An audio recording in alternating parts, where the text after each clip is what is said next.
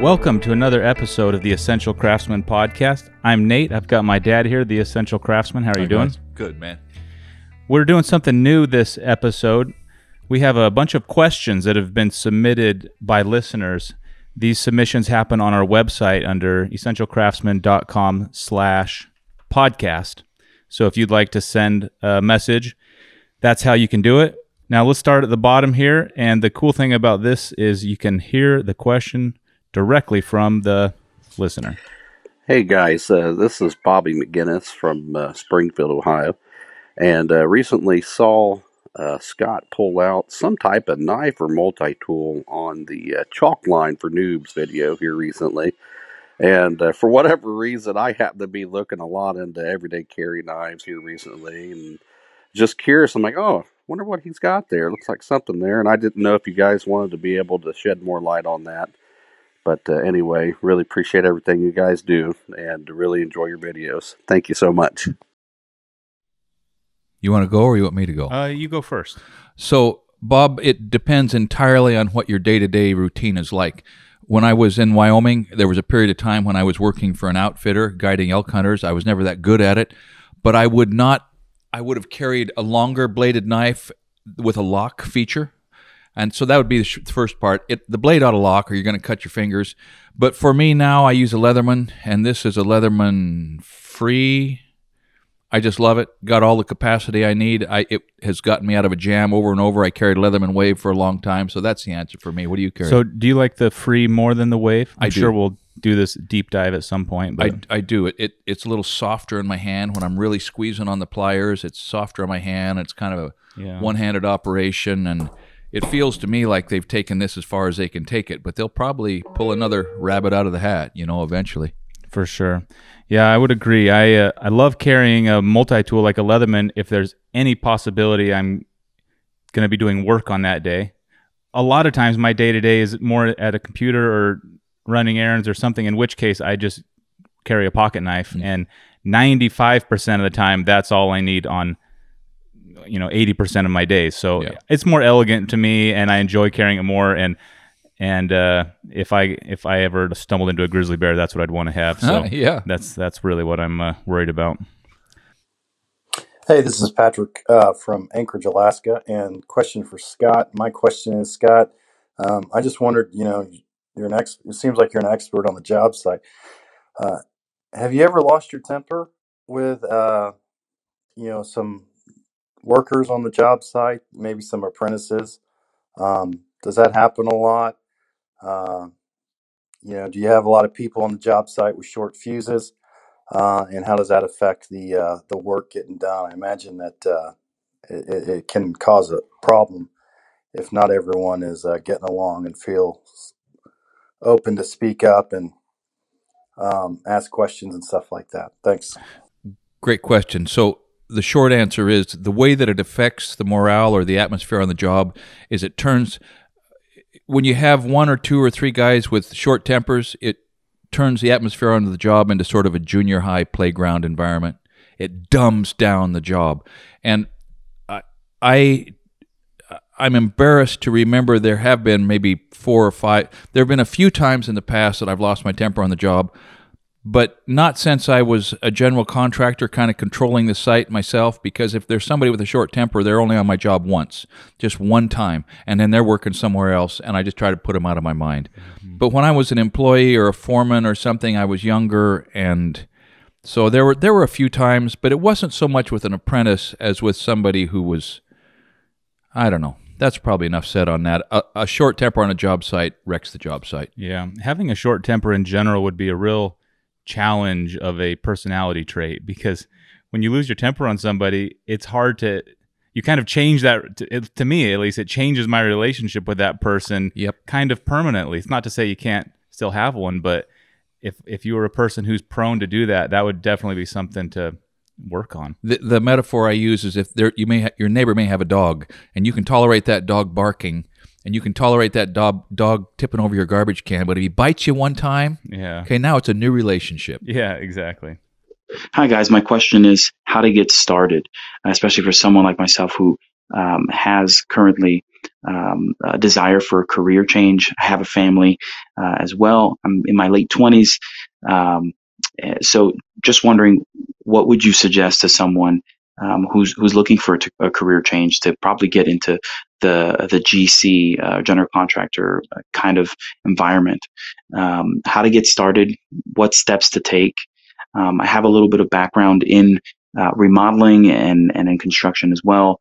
And I enjoy working with my hands and figuring and tinkering on things, but just how to get started. Okay. How to get started as a general contractor in your late 20s. You got some exposure to trade work, craft work. Then I would very deliberately take a couple classes or maybe online classes and learn something about record keeping and finance and how money works. I would learn whatever you have to learn about how to develop, record keeping. Because that's a key part of business. If you can't keep track of where you're at as a general contractor, you never know where you're at. It's been my big weakness. My whole career as a general contractor, my weakness was being driven to do the work and not driven to keep track of the work, except to make sure the work got done. So that would be the first thing. The second thing would be maybe stop thinking about life as a general contractor and start thinking about life as a subcontractor, because you're much more likely to experience success if you focus your attention on one thing and take it just as far as you can and train a payroll of guys that only have to do one thing. It's way easier than to have to accumulate guys that can do a lot of things and take your chances with a wide range of subcontractors. I think more subcontractors make more money than small to medium-sized general contractors. And that's probably because of the employee issue, I take it. Like in your business, how do you hire somebody who has to do 18 different tasks, depending on what job is there at the moment, right? I never could. And since I couldn't replace me, I was stuck doing it with just me. Yeah. So that's what I would say is narrow your focus, go deeper, and know more about business before you dive in. Yeah, that's great. Hello, Mr. Wadsworth. My name's Zachary. I'm a field engineer for a commercial construction company in Georgia. My question is, where do you draw the line between splitting hairs and good enough for government work? And over the length of your career, have you ever gotten into disagreements with other carpenters over degree of accuracy? Thank you. So yes, I've gotten into disagreements about degree of accuracy when I was just a cog in the wheel, part of a bigger outfit. In retrospect, I don't know how many of those disagreements were significant enough to have been worth disagreeing over. But the first part of your question about drawing the line between splitting hairs and good enough for government work is that quality is only one of the considerations on a big job. The other considerations are two sides of the same coin, how long it takes and how much money is available to spend on it. And if you can't get the work done in the required amount of time, it almost doesn't matter how good the work is. And on the flip side, if you're getting the work done in the required amount of time, but it's rejected for poor quality, it doesn't really matter how fast or how inexpensively you did it. So I think the answer to that is helping everyone on the job site who's teachable understand what the time and money budgets are and help them understand how to get the best quality they can inside those parameters. And then if somebody can't figure it out, they have to work somewhere else. Yeah. You've said before on the channel, it's up to the person signing the check, the foreman or the customer or whatever. But it's not always easy to find that person. No. And that person may not be the one if you're remodeling some older lady's home, she may not, her opinion on that may not be helpful. So it's not an easy question. That's probably why he's asking. That's right. It's really not an easy question. So he's a field engineer for commercial construction. So partially where Zachary's coming from is that you've got the tradespeople in there and the management of the tradespeople, and you get to the end, and then the architect or the field engineer comes in, and these guys have done work that they thought was fine, and the field engineer is appalled because it doesn't hit the specification. Yeah. And then can you require people to tear something out that's not done according to standard practices and procedures and in a workmanlike manner? And how's that ambiguity answered? Yeah. And it's just hard, but you've got to have somebody on the job that has real attention to detail, and hopefully that person also understands production. And if you don't have that, you're behind day Yeah, one. and if you're working on the job, make as few assumptions as possible. So maybe the first time you have a portion that's complete that somebody can look at, have them look at and be like, I'm going to do this from now on unless you tell me otherwise. That's a great suggestion. All right, thanks, Zachary. Thank you for giving us a chance to send in questions to you. I have a question. How do you find studs inside the wall in situations where it is not as easy to find them as you would think? Say if there will be, for example, vertical panel, wooden panel in the house, or if this house has plates on it and is built with according to a different standard than the ones we use today. Good question. No easy answer. Vertical wood panels are really tough. So one thing, it's easy to get locked inside the room trying to figure out where the studs are. Maybe you have to go outside and see if there's some sort of an indicator on the outside, an outside switch box or some way. Maybe there are some vertical nailing lines in the siding on the outside of the house that'll tell you where the studs are. So you can do that. But really the only answer I can give you that is not case-by-case dependent is buy the best darn digital stud finder you can find and practice on set up a substrate that you think is similar to what you're dealing with, put a board behind it, put the same thickness and type of surface over the top of it, and see if you can find the board when you know where it's at. Then you know if you can trust your stud finder. In case some of you didn't catch that or don't know this, basically every outlet or switch in your home is fastened to a stud on one side or the other. Yep. So that's a starting spot, and once you find one, maybe it's 16 inches, but sometimes you can find some others, right? Yeah, that was his point, that an older house is not necessarily a predictable 16-inch pattern or 24-inch pattern. It's like, it's random. I just start making holes, Joaquin, and don't look back, and then I hang my picture over top of all 28 holes. Hi, Scott and Nate. Just wondering where or what is the meaning of the name 16 penny nail or 8 penny nail? Thanks. So the short answer is, I'm not clear enough on the historical details on that to answer that coherently, but I'm going to get familiar with it. And how about this? A 16 penny nail is about 3 1/4 inches long, sometimes 3 1/2, and an 8 penny is around 2 1/4 inches long. But I'll get back with you on the historical evolution about how many per penny or how many per hundredweight, and I don't know, but we'll get back with you. It had to be related to cost and weight. Yeah. To some extent. We got to figure that out. All right. Yeah. How you doing over there, Essential Craftsman? My name is Anthony Avila. I live in Yucaipa, California, and I need you to come down with your team and enclose a 48 square foot porch. I need to close that in, make it a little mud room. Anthony, there's nothing I would enjoy more than coming down to Yucaipa, California and meeting you and enclosing a 48 square foot porch, but Nate would shoot me. I mean, he keeps me on that spec house. There's no slack. There's no let up. And so, sorry, man, I can't help you, but I would love to. Hey, guys, really appreciate all the great content. The video series is awesome. Podcast is great. Learning a lot of valuable information. Question for you would be how a younger carpenter could go about learning from senior carpenters. Like, how do you find a mentor? What do you suggest? Who do you look for? How do you grow your network in terms of learning more complicated projects or learning the finer intricacies of the trade and learning how to be better at the skill set? I appreciate the help, guys. Have a good one. So that's a great question. And I guess the answer is probably the same way you kill a trophy bull elk. You hunt a lot. You hunt, you get ready, you practice your marksmanship, you make sure you understand where the elk are liable to be. So what I mean by that is you find some place where carpenters hang out, usually a lumber yard, a full-service lumber yard, not a big box store. You talk to the person who's worked there the longest and say, who should I be talking to?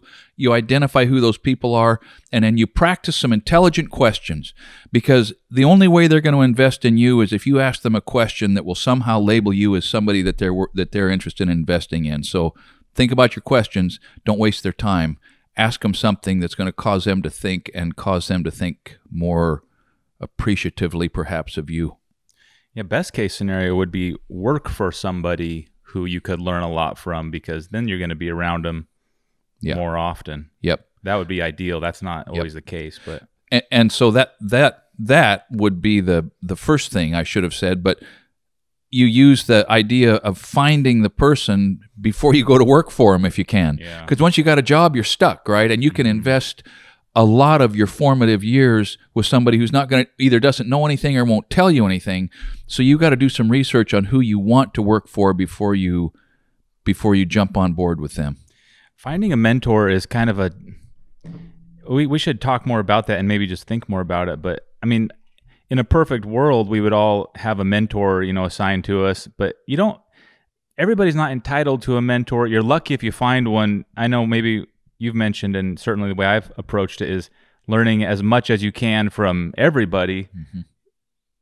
And if you kind of are in a habit of doing that, sooner or later, you might find a person who can really get a lot. But if you can find a great mentor, that's great. But there's usually some things you can learn from just about everybody you cross paths with. For sure. And just one more thing on that is one thing you never want to respond.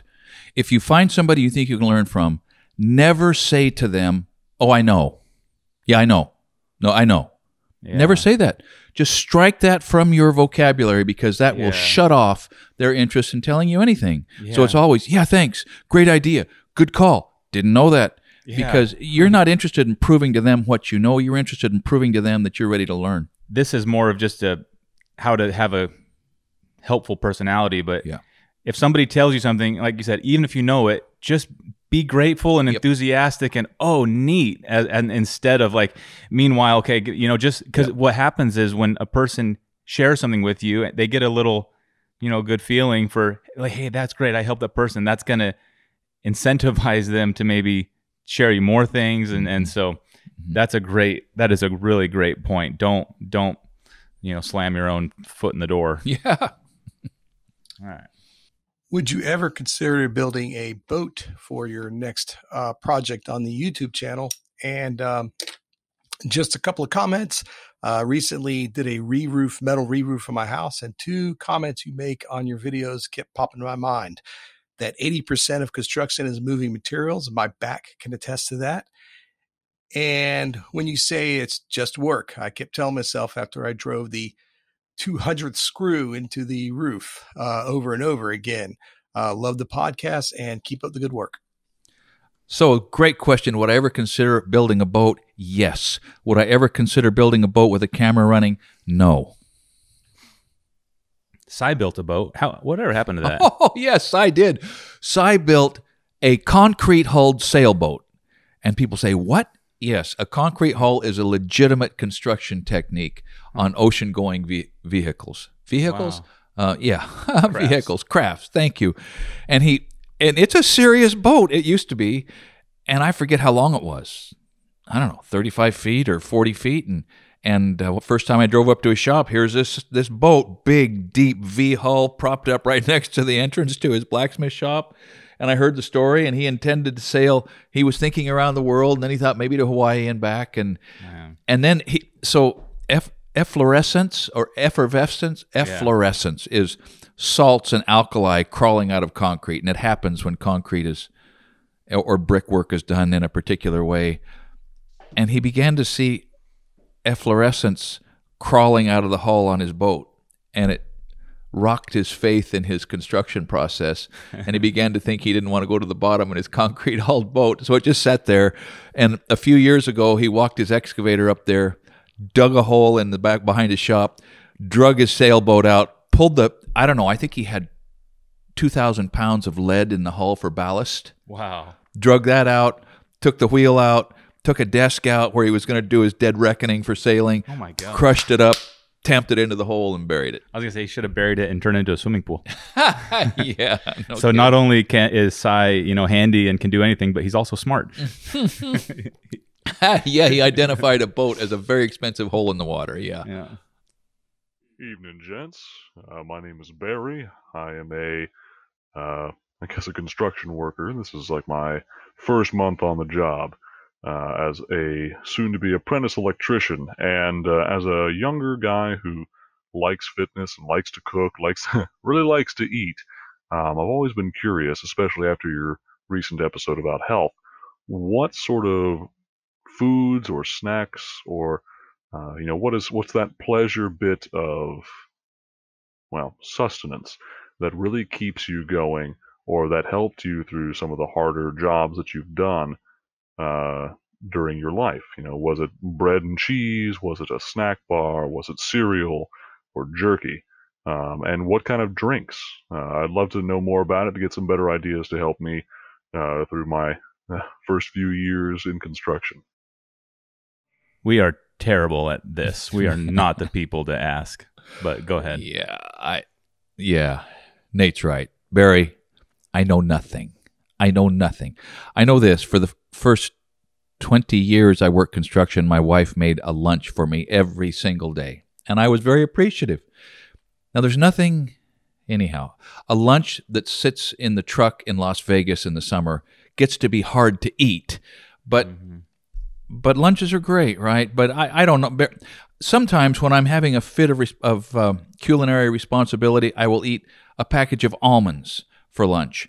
But for a lot of the time, when I first moved back to Oregon, I've got to tell you about Umpqua Dairy. So we have a local dairy here, and it goes to the World Dairyman's competition and wins world's best at a lot of things, they say. And their Umpqua Dairy Dutch-style chocolate milk is the best on the planet. I will throw down it's the best on the planet. And I used to drink a quart for lunch. Bam! I could drink that in 15 seconds. I've got 2 pounds of sustenance in my belly. It tasted delicious. It gives me energy. It burns off. And I don't do that anymore. It just made me too fat. Well, now you drink a pint. Now I drink a pint occasionally, okay? But Barry, anything I tell you about this is worthless. So thanks for the question, but you're going to have to figure that out, man. Bananas are really good. They come in their own case, like some comedian said. And sometimes I'll leave the house if we have fresh ones with like 3 or 4, just because you don't have to feel guilty about eating a lot of bananas, and true. there's a lot of mass there. But man, it's really tough. I mean, construction workers eat fast food notoriously because it's fast. And it's relatively fresh. Fresher than it may have been if you made a sandwich. Who has time to even make a sandwich? If you're lucky to have someone help you make a sandwich, Like I said, we're really terrible at this. We're terrible. Nuts, sunflower seeds, bananas, and fruit. If you can carry fruit, fruit is great actually, because I guess oranges and apples are all pretty durable on a truck seat also. They are, yeah. But I don't know. It's still tough. We struggle with this. So I'll say this: during the periods of time that I eat a lot of almonds, my next health checkup seems to result in lower blood pressure. Yeah. I don't know if that's because of the almonds or because I've lost a little weight, but Barry, I don't know. The main thing is, for me, it was always a function of time. Yeah, bulk food stores are a good place where you can buy like almonds or nuts, or what I've bought recently is wasabi peas, which are also relatively not bad for you compared to the alternative. But anyways, bulk food places where you can buy those things not pre-packaged is a lot less expensive. That's the downside of nuts and jerky. I mean, I would eat jerky every meal, every day, but who could afford that? That's right. But if you can, All right, thanks, Barry. Great voice, by the way. Very dramatic. That's just beautiful voice. I hope you sing in a choir somewhere, man. You've got a bass voice to die for. Where are the connections and how you can connect the trades of blacksmithing and other crafts such as carpentry and woodworking, and how do you connect those all make basically one uniformal craft? Octavius Beanie. Okay, Octavius Beanie, I think you're looking for the grand unifying theory of craftsmanship, and it has not been discovered yet. But usually it's easier to get into some kind of woodworking, at sort of an entry level. Carpentry is fairly easy to get into at an entry level. I mean, we can all build a birdhouse, and then we can all move forward until we build a table, and it's all the same. If you're learning to work with your hands and you're learning to appreciate tools, once you start anywhere, your interest is going to take you where you want to go. So the connection is you're making things, you're visualizing things, you're doing work, you're getting cuts and scrapes and burns. It's all the same. It's all great. Yeah. And I don't know if this was a part of your question, but there's not actually a big overlap between blacksmithing and woodworking in terms of career. In other words, don't expect to pick up blacksmithing and combine it with jewelry box making and create some awesome income for you and your family. There's not a lot of overlap there. Blacksmithing is primarily hobby and personal satisfaction. The bonus is there are places like maybe in structures. You've made a lot of structural iron work. That maybe is a place where there is some commercial overlap, but it's kind of a small zone. Yeah, Nate, thanks for that moment of clarity. Octavius, if that's what you're asking, the connection between blacksmithing, carpentry, and woodworking is get some kind of an education, learn to do something you can be well paid for, and then pick up any of these sorts of things that interest you to do for satisfaction and enjoyment. Mm-hmm. Yeah, that's great. Sai's done well with that, not to bring him up every question, but in his house and in general, and you have as well, but the blacksmith work can connect big pieces of lumber together, even in tables and furniture. It almost kind of creates connections that then can feature the wood in new and different ways. So, all right, thanks, Octavius. Next question is from Duke. Hello, Essential Craftsman. I love what you're doing with your channel and with your podcast. I do have a suggestion, though. When encouraging these young men to join the trades and to get doing things and building things, I think we should take a second and teach these young gentlemen how to use a first aid kit, or to even have a first aid kit. And if they have a first aid kit, what to do. Basic first aid. Everybody gets an owie and a boo-boo. Someone gets wild with a grinder. Someone gets wild with a hammer. What to do. Medical fixes. You can do a preface of, you're not a doctor, but this is what you've done on job sites before, your experience. Country remedies. Something like that, just for content. It's a quick tabletop. You get to sit down and point at stuff. Just a suggestion. Love your channel. Thank you for everything you do. Idea. God bless you and yours. Yeah, great idea. I don't know how we've never done that. Why have we not done that? One of the reasons is because it's not my strong suit at all. It'd be more your strong suit with your scouting background, right? Yeah, but the basics, I think a lot of that you have to be taught when you have a big cut. Direct pressure and tourniquets and elevating feet and keeping somebody warm if they're in shock. And I don't know. There are some very basics that if they fall, don't move them until you. Yeah, exactly. If you suspect a neck injury, isolate that. So maybe we brush up on it, but that's a great. And even if we aren't fresh, we should get fresh or bring someone in. Bring somebody in. Yeah. Great idea. That's a great idea. So this introduces a couple things. The most useful first aid product that I have in my truck is electrician's tape. Nothing heals a cut like electrician's tape around there, 2 or 3 wraps. Don't get it too tight, you'll have a tourniquet and your finger turns blue, and that's no good. When you smash your finger with a hammer, you take the end of a hot paper clip and you melt through the fingernail until it gets to the blood before the blood coagulates and it quenches and it relieves the pressure. Is that for reals? That works great, yeah. But you got to grit your teeth, okay? What the heck? And it's got to be like that little black fingernail right there. There wasn't enough blood in it. It's got to be a real smash, and then the finger's throbbing because of the pressure in there between the nail and the nail bed. And you can any kind of a blunt end of a wire, like a paper clip, heat it up in a candle till it's glowing, and just push it gently through the fingernail, and it smokes. And as soon as it gets to the blood, it's quenched. And that hole, it's not like drilling a hole that plugs up.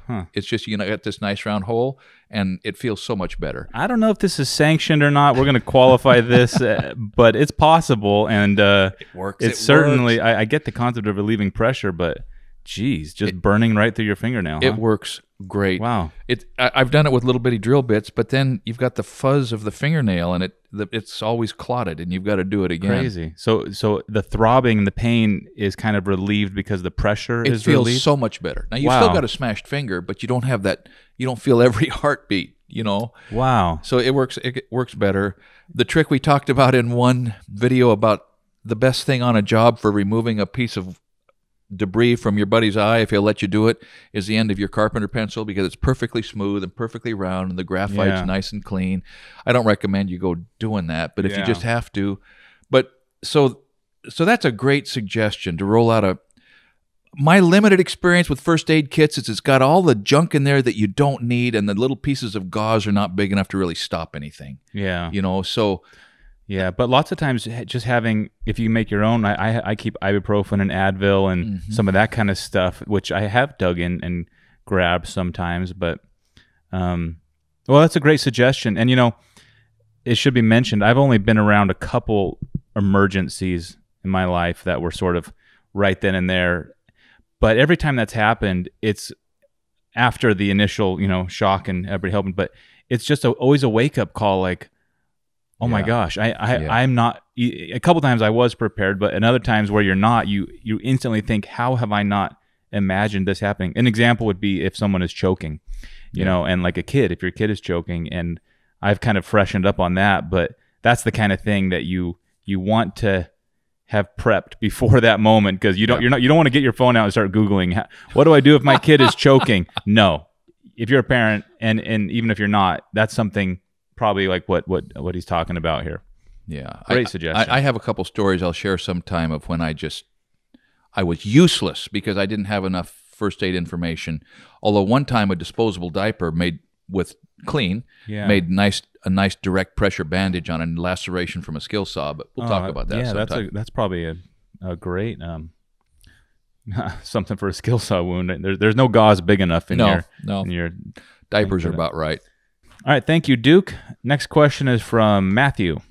Hi, I really enjoy your show. I've been watching it for a couple years. I'm a native Oregonian up from around Salem area, Silverton. But I'm currently living in Florida, but looks like I'll be heading back to Oregon sometime soon once all this crazy coronavirus stuff is over. I was wondering why you don't use a Tico gun for installing your hangers and brackets and straps.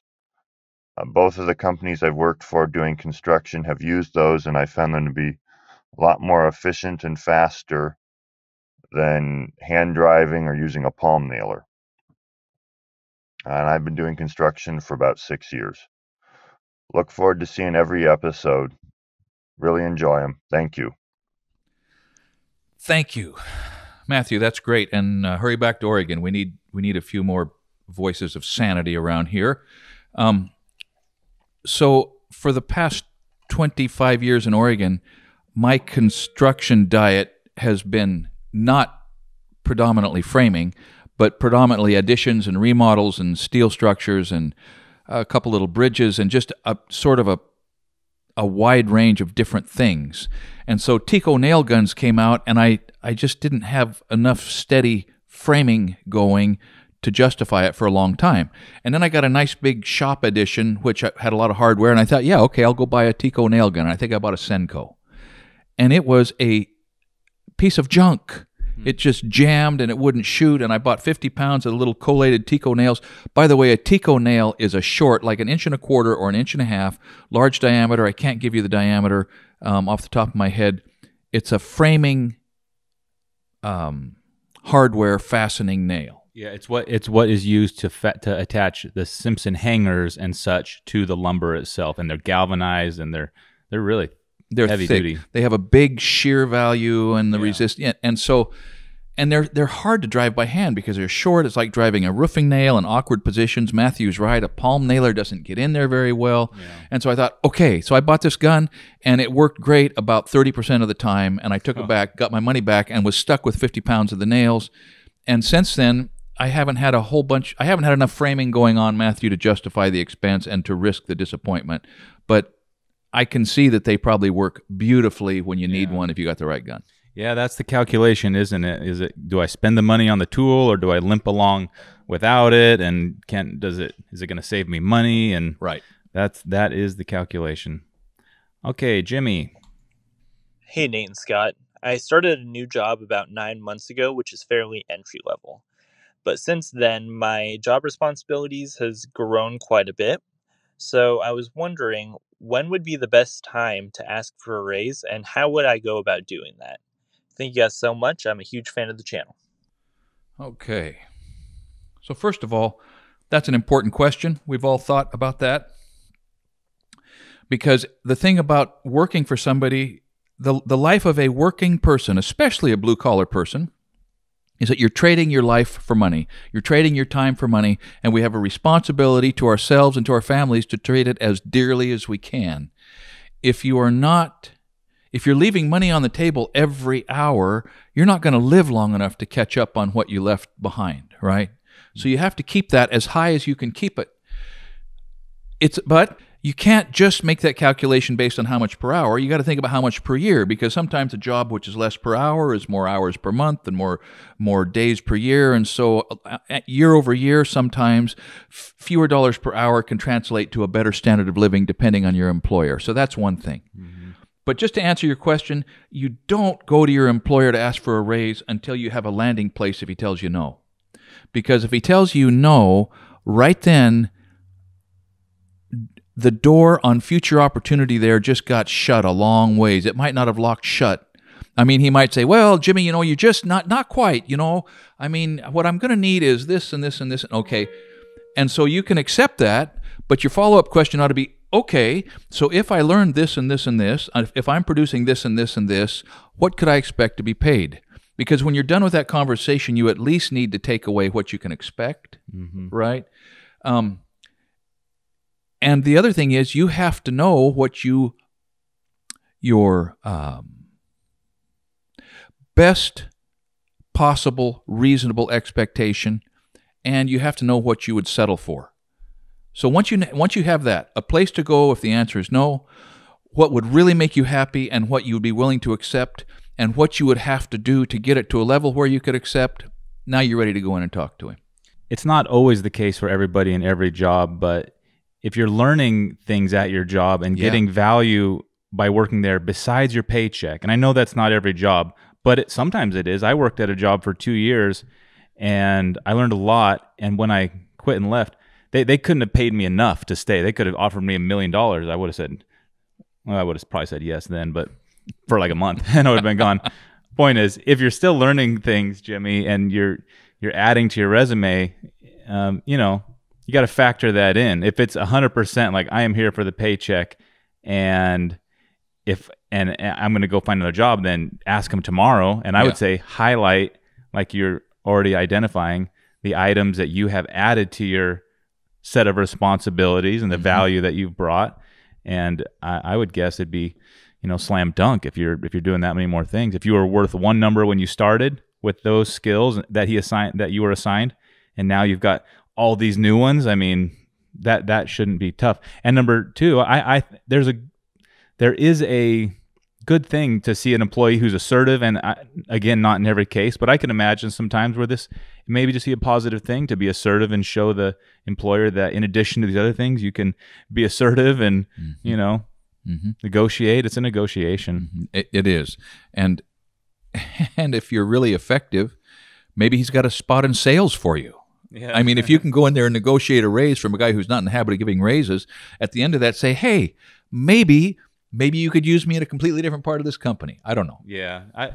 We did a podcast on negotiation a couple weeks ago, and it was okay. And it's the bottom line of that is it's you're looking for a win-win between the two parties, ideally, especially in an employment situation, because you're both going to come back to work the next day. So it needs to be positive. You need to both be gaining something from it. And maybe there's a way to offer, hey, if I also do this, and maybe add another thing proactively, if I also add this to my set of responsibilities, I'll lock up at night or whatever. Yeah.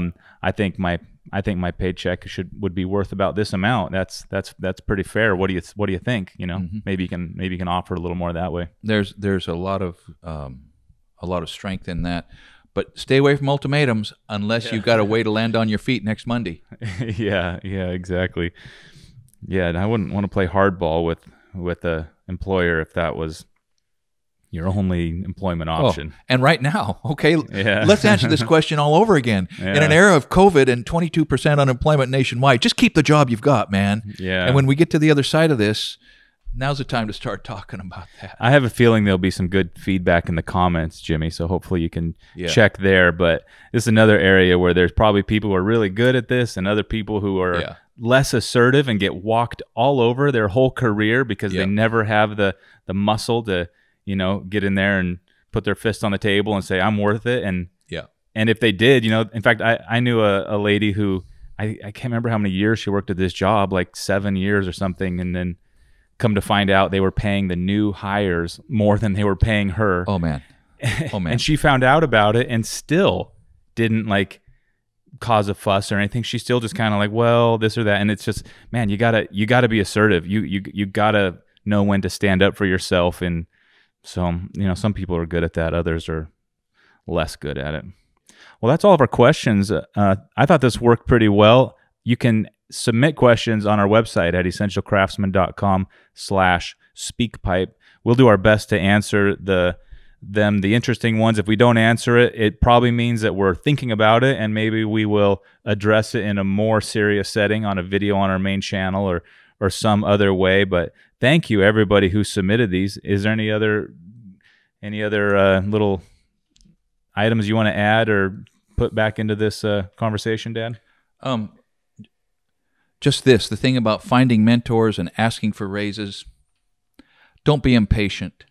When I look back, I realize there were some times when I just was leaning forward a little too hard. Sometimes you can just kind of take a deep breath and realize, darn it, life is not bad. Yeah. Because one of the little cliches that I learned a long time is that life is what happens while you're making other plans, and we can get so fixated on changing some aspect of what's going on that we forget that, man, what have I done with the last week or two or month or two or year or two? So don't sweat it too much, boys. That's especially true with younger people, and I was and still am this way, but once you're an adult and you're no longer a kid, you see other adults and just kind of instantly feel like you deserve and are entitled to what other people have. It's really hard to be patient when you're in your 20s. When you're in your 20s, it is hard to be patient and think, well, if a person is, let's say in their 30s, that doesn't look that far away, but it's hard to understand those 10 years the person might. So I don't know. Being patient is really an important skill that takes practice, and it is important. Yeah. I guess one more thing relative to jobs and stuff, and that is, if you can do if you go in and you're wanting to negotiate a raise, that's perfect.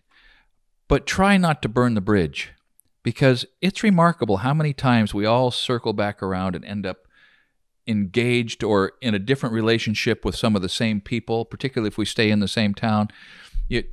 You've got to the phrase is, you've got to be careful what toes you step on the way up, because they could very easily be connected to the rear end you have to kiss while you're on your way down. Yeah. So just be a little careful and play nice, and if the person you're playing with is not playing nice, go play with somebody else.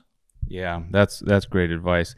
And again, I'll mention it one more time, even though it's redundant. If you're learning new things at your job, there's payment, or I don't know what you call that. Compensation. Yeah, there's compensation that you can be getting that's not monetary, that is so valuable. We've all known people who've done internships or taken jobs for free because they want to learn and see something. And so if it's the type of thing where you are learning a lot and you're around people who are, help improving your skill set, don't discount that. There's a lot of jobs that you can work where you're not learning anything, and which maybe you'd be making more money, but it's tough to say if that's a good trade. That's great. So, all right, well, we'll sign off there. Thanks for listening to our podcast, everybody. We truly appreciate it, and we will catch you next time.